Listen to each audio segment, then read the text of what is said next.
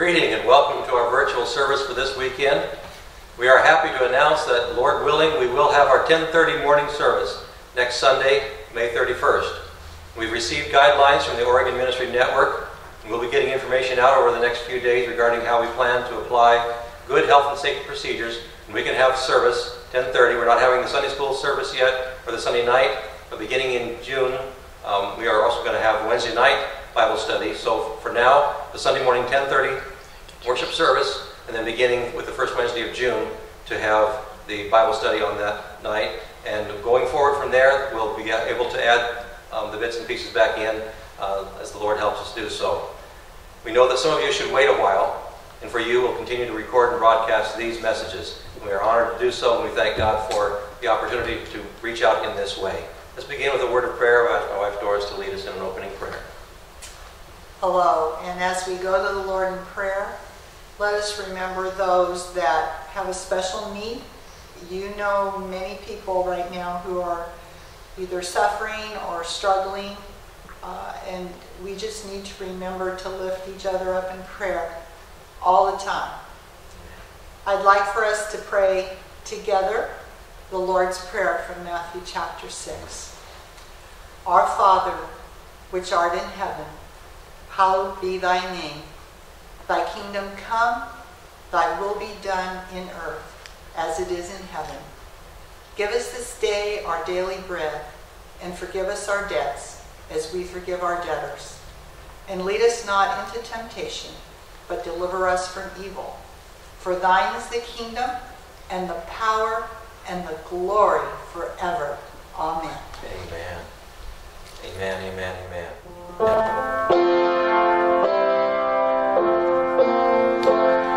All praise to him who reigns above, in majesty supreme, who gave his Son for man to die, that he might man redeem.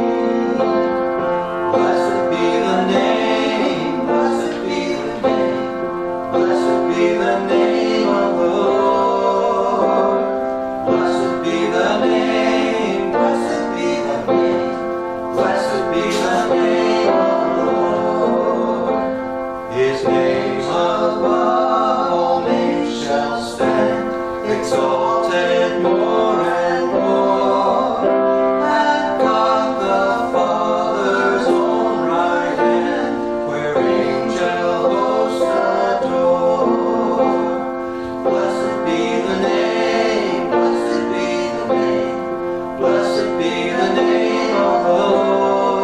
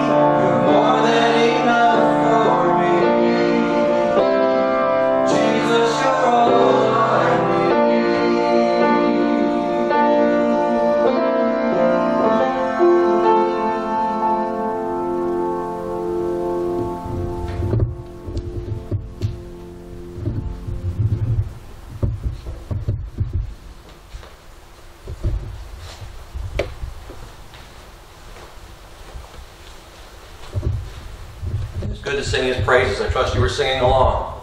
Hallelujah. Our message today, the church, God's flock. We've talked about the church, the temple of God, the church, the family of God, the city of God, the church, the bride of Christ.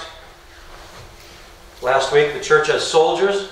And this week, or last time was church, God's field, and now this week, the church, God's flock. The church, God's flock. If you need a subtitle for this message, it's Lions and Bears and Wolves, oh my. We start with Psalm 100, verse 3. We are his people and the sheep of his pasture. We are referred to as the flock of the Lord. We are likened to sheep. If you don't like it, deal with it, because it fits us very, very well. Throughout Scripture, beginning very early on, the Lord spoke of his people as being his sheep, as being his flock. Through Moses, God led his people as a flock. Psalm 77, verse 20 says, Lord, you led your people like a flock by the hand of Moses and Aaron. God had to change Moses from a man of brute force to a man who became content to just take care of someone else's sheep. It took decades, but God molded that man's heart so that Moses could lead with a godly attitude, the same attitude toward the people that God had. They're the flock of God. David, before he became king, still as a young man, mentioned in 1 Samuel chapter 17, in a passage in chapter 17, verses 34 through 37, how that when he was tending sheep as a young man, and a lion and a bear came out against this flock, and he said, I killed them. I protected the sheep. I protected the flock. And God built into David, though David was a man who was a warrior, and he was a man who was a leader. He was a singer. He had so many things, aspects to his life. Yet, to begin with, God got him established as a shepherd and caring for sheep. And David knew that this was the kind of heart that he had to have toward God's people, because it was the heart that God had toward his people. The flock. Sheep are powerless against predators. They're powerless against predators. There are no warrior sheep. There are no tough guy sheep.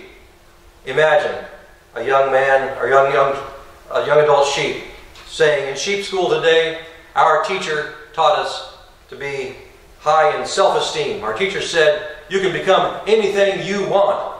Well, then I'm going to be a hero. I'm going to be a fighting sheep. I'm going to study Kung Fu. I'm going to take on those lions and bears and wolves. I'm going to go ninja on them. They're going to call me Rambo. Nope, it doesn't work. It doesn't work. Sheep are powerless against predators. We need the Lord as my shepherd to fight our battles for us. And he does that completely, and he does it so well that we can rest in him.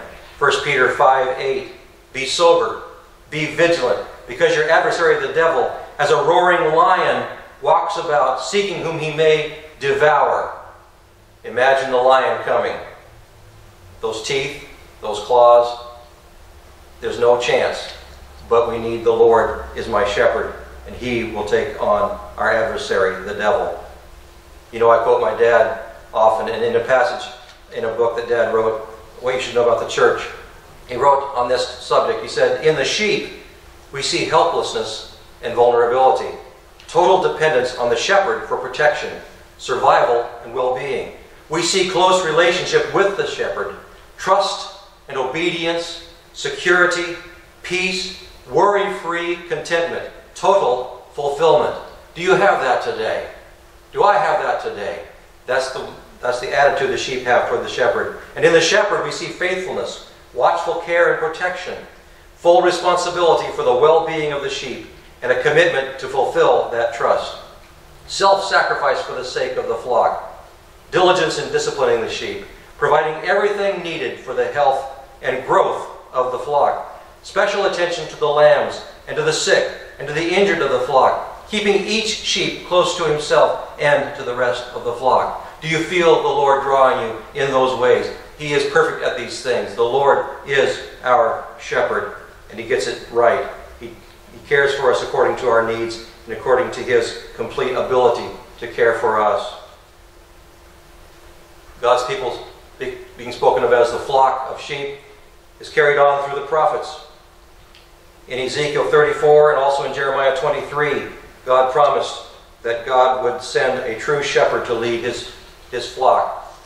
And it mentioned in those passages that they were careless leaders who were abusing the flock, and how that rose God's anger up against those who would abuse his precious flock.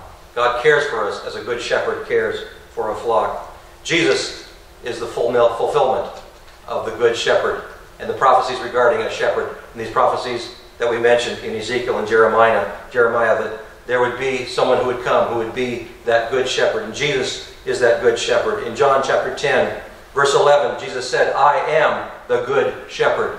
The good shepherd gives his life for the sheep. What an ultimate role to take on. This was his destiny, and his destiny for us, that we would be won back from the wickedness of sin, and he would be rescued from that predator, the devil, who has torn up our lives and threatened us in every way. And he came, Jesus came, to be our shepherd, the good shepherd, who gives his life for the sheep.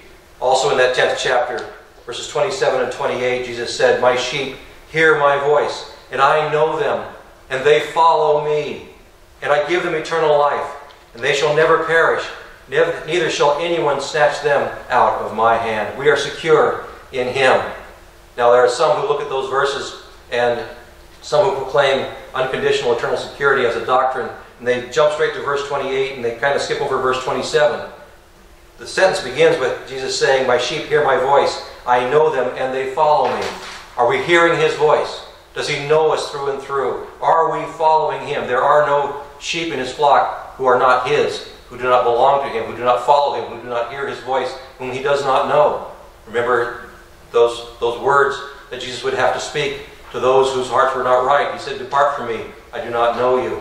But he knows his sheep. Those who are his, he knows. And on that basis of relationship, he said, I give them eternal life, and they shall never perish, neither shall anyone snatch them out of my hand. He is a faithful shepherd. He has all the power he needs to keep us on the straight and narrow, and to keep us in that relationship that gives us eternal life. Amen.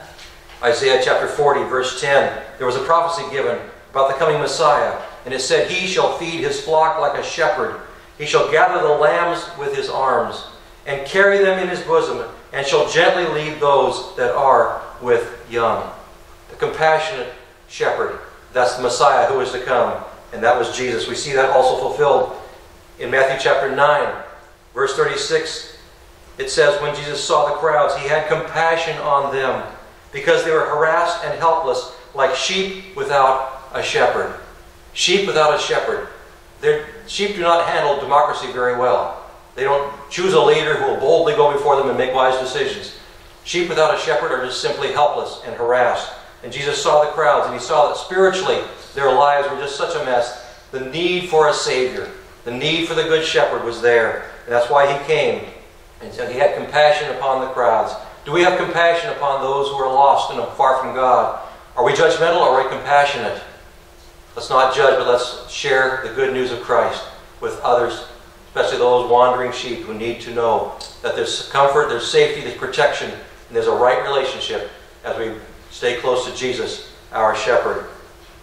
After the cross, the tomb, the resurrection, Jesus met with his disciples, and Jesus spoke to Peter during this time before Jesus ascended to heaven. He spoke to Peter about leadership and caring. Now, Peter was an adept fisherman. How much experience he had with sheep, we don't know, but Jesus carried on this same metaphor of sheep for his people in John 21. And he said to Peter, beginning at verse 17, when they had finished eating, Jesus said to Simon Peter, Simon, son of John, do you love me more than these? Yes, Lord, he said, you know that I love you. Jesus said, feed my lambs. Again, Jesus said, Simon, son of John, do you love me? And he answered, yes, Lord, you know that I love you. Jesus said, take care of my sheep. Verse 17, the third time he said to him, Simon, son of John, do you love me? Peter was hurt because Jesus asked him the third time, do you love me? And he said, Lord, you know all things. You know that I love you. Jesus said, feed my sheep. I heard a statement recently that said, if serving is beneath you, then leading is beyond you. The Lord was calling Peter to a role of leadership in people's lives, but he had to have that feed and care for the sheep attitude, that serving attitude. And the Lord is looking for people who will have that kind of heart. There's such a need for leadership, godly leadership, leadership in the right direction, spiritually and in our world in every way. But it needs to be people who are compassionate, people who have a serving heart and not a lording it over others attitude, but a serving attitude. And may the Lord build that into everyone who is in leadership. In Acts chapter 20, we have the Apostle Paul meeting with the leaders of the church in Ephesus. And it was a farewell event and a meeting. And Paul said to them, you're not going to see me again. And he gave them these strong warnings. In Acts chapter 20, verses 28 and 29, he said, keep watch over yourselves and all the flock of which the Holy Spirit has made you overseers. Be shepherds of the church of God, which he bought with his own blood. I know that after I leave, savage wolves will come in among you and will not spare the flock. It even goes on to say some of them will come from your own ranks. What a sorrowful heart the apostle must have had to know that the Spirit of God was revealing this to him. This church that he cared so much about, that he would not see again, that he had to remind them once again to be good shepherds of the flock, knowing that some would turn away and spiritually be predators against God's own people. What a terrible thing when people abuse a position of leadership or position of influence and to take people astray. It's a terrible thing when somebody tries to cheat someone out of their money. How much worse when they try to cheat somebody out of their relationship with God. But some will do that. We always have to be close to our shepherd, knowing that he will protect us and he will preserve us. And his Holy Spirit will keep us close to him. We will hide his word in our heart. We will follow him. And we will know him in spirit and in truth. And we will know that closeness of our shepherd. I remember in Bible college days, and they were talking about faculty and Bible college teachers and professors in the Bible college setting. And they mentioned that they wanted, among their teaching staff, they want ministers, they want teachers who have actively been in pastoral role very recently or currently. And the phrase they used was, we want shepherds who still have the smell of the sheep on their robes. And that's powerful. It's important. And it applies, doesn't it? Whatever our role are, whatever our tasks are, we need to know that as God puts us in connection with others, that we need to have that tender-hearted understanding that they have a shepherd. And we need to help them stay close to their shepherd and model by staying close to our shepherd as well. Amen. Psalm 23, very familiar. Yes. Let's hear it again. The Lord is my shepherd, I shall not want. He makes me to lie down in green pastures. He leads me beside the still waters. He restores my soul. He leads me in the paths of righteousness for his name's sake. Yea, though I walk through the valley of the shadow of death, I will fear no evil. For thou art with me, thy rod and thy staff, they comfort me. Thou preparest a table before me in the presence of my enemies. Thou anointest my head with oil, my cup runneth over. Surely goodness and mercy shall follow me all the days of my life, and I will dwell in the house of the Lord forever. Every verse of that is meaningful. And one thing that jumped out to me is that third verse, where it says, He leads me in the paths of righteousness for His name's sake. He leads us in right paths. Your shepherd is leading you in right and good things. He's got His name on the line for His name's sake. His name is on the line with how He leads your life. And He will be honored and glorified as we follow the path that He puts before our lives and leads us through. He goes with us, doesn't He? Aren't you glad you have a shepherd? So this message today, what does it mean to you and me? Hopefully it's a comfort and an encouragement to remember as we stay close to Jesus, we hide His word in our heart. We allow Him to speak to us. I remember that song, More and More About Jesus. More about Jesus in His word, holding communion with my Lord, hearing His voice in every line, making each faithful saying mine. Through His word, by His Holy Spirit, that relationship between sheep and shepherd. We are the flock that belongs to Him, and He cares for us. So when we go through certain trials, we go through difficult, dark times, know that the shepherd is with us. He is leading us in right paths because His name is on the line, and He will honor His name by how He cares for us. Thank you, Lord, for this time together. We thank you for your word. We thank you that we can rest and be content, just as sheep who are well cared for are so content and so bonded to their shepherd. Cause our hearts to belong to you.